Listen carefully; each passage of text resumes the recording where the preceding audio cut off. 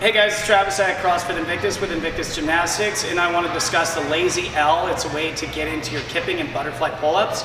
The lazy L is the best way I can describe it because it is a hinge in the hips like an L sit, but it's really low. So in order to approach this bar, and this bar is pretty high for me, I'm going to stand with my feet, toes even with the vertical plane of the bar, and when I jump up, I'm going to jump straight up. Not exactly to the bar, but straight up so my body weight is still behind the bar. And then I'm going to lift my feet slightly forward and hold for just a moment in order to get my weight to shift forward.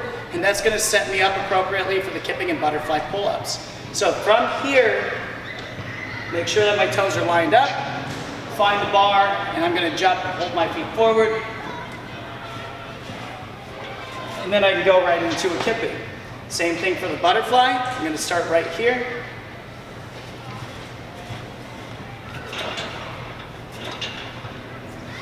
And so on.